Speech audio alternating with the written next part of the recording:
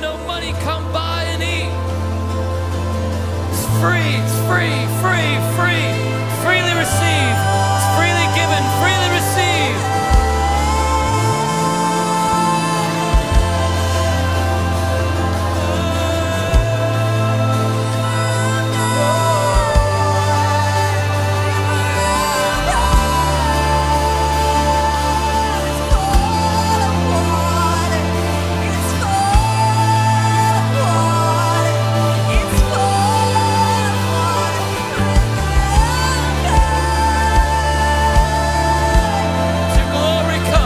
Let your glory come.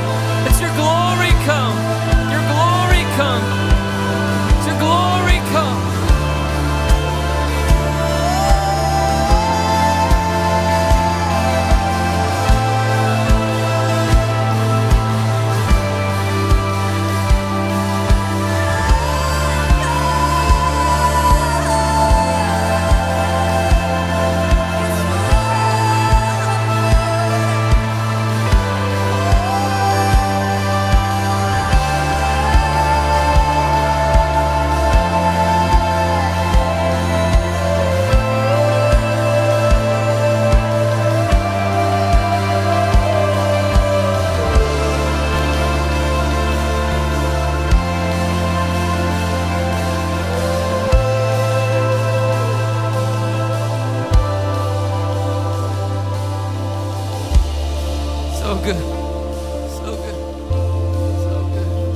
God's given people back your joy noise.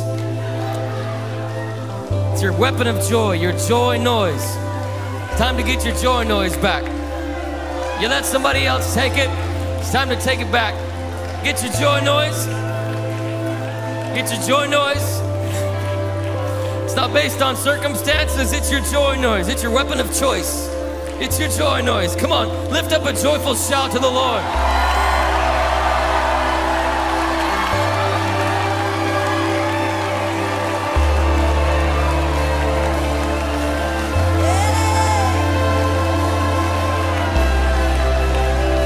Come on, rejoice in the Lord. Rejoice in the Lord Jesus. Rejoice in the Lord.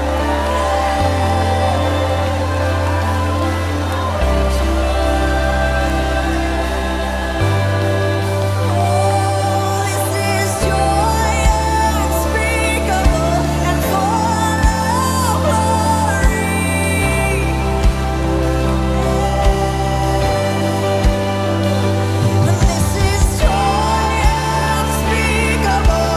full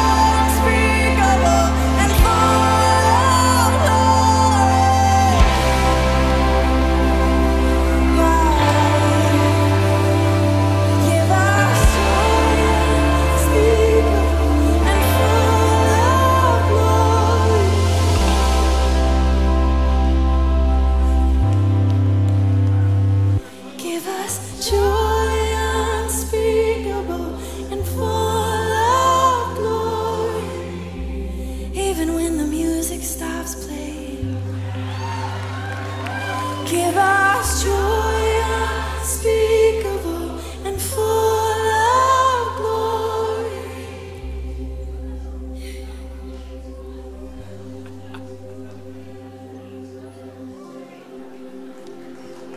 Come on. Yes. So good. All right.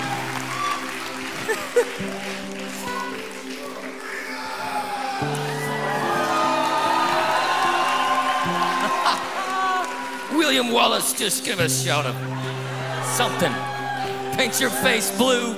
Get your sword of the Spirit.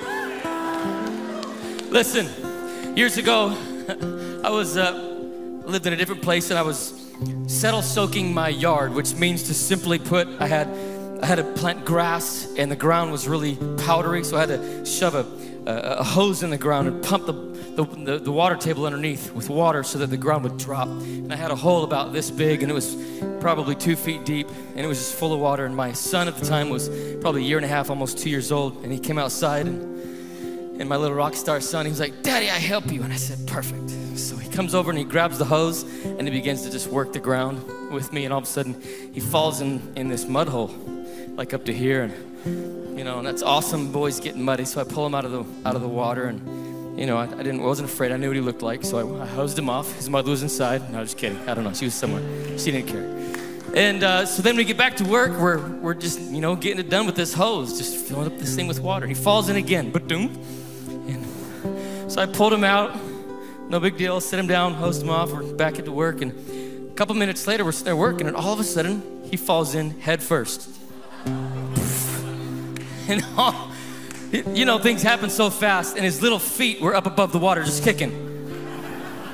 And I could hear the silent screams of my son saying, "Daddy," under the water.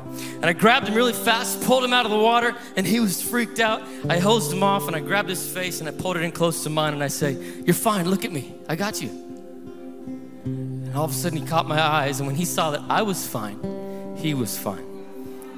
I knew what my son looked like the whole time. I was never freaked out by the mud that was on him. Hosed him off. We got right back to work. Listen, I will preach tonight. Some of you guys here, you have fallen in the mud hole, and you keep falling in the mud hole because you think the mud's more powerful than the blood. But I got news for you. Good news for you.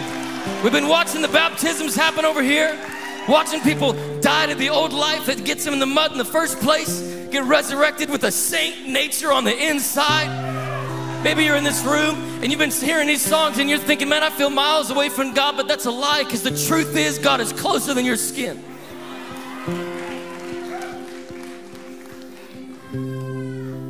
Jesus is the answer to the mud. The reason why, when we're separated, when we're away from the Lord in our relationship, or we walked away, the reason why we think about the sin, the wrong thing, the mud, is because it's what's on us. But the Holy Spirit is the convictor of sin, and He doesn't do that to shame you. He does that to point you to the only solution on the planet available to get free from it: the name of Jesus. Jesus came and died in your place so you could be completely set free of all your past, all the consequences of your sin, and all the shame that came with it. It's the best news on the planet. It's called the gospel, the good news of Jesus. So if you're in this room here tonight, I just really felt like God's gonna break addictions from methamphetamines. He's gonna break addictions from pornography. He's gonna break addictions because He didn't come to shame you. He died in your place to set you free. So if you're in this place tonight and you know you need freedom, you know you need salvation, you know you need to be washed from the mud in the blood, I want you to do this right now. It's gonna take courage. It's gonna take boldness to say, "I want that. I'm willing to lose my life so I can find my life. I want to be born again." Born again. So if you're in this place and you say, "Yeah, that's you," I want you to slip your hand up and just take courage. Just say, "Yeah, I'm gonna sell out. I want that for myself." Come on. See your hand right there. Right there. Come on. Come on. Hands all over. Come on. Come on. Come on. Come on. Come on. Come on. Here's what I want you to do. This is gonna be a glorious, joyful celebration. Right here, I want you guys to just sit back a little bit, and if you raise your hand, just charge forward and step out of the old identity. The old guy died 2,000 years ago, and step into the new life in Christ. God's word says, if any man be in Christ, he's a new creation. All things pass away, behold, all things become new. If you raise your hand, just go ahead and step out of your chair and just come on up here as an act of faith to say, God, I'm yours. God, I'm yours. God, I'm yours. Come on, come on, come on, come on.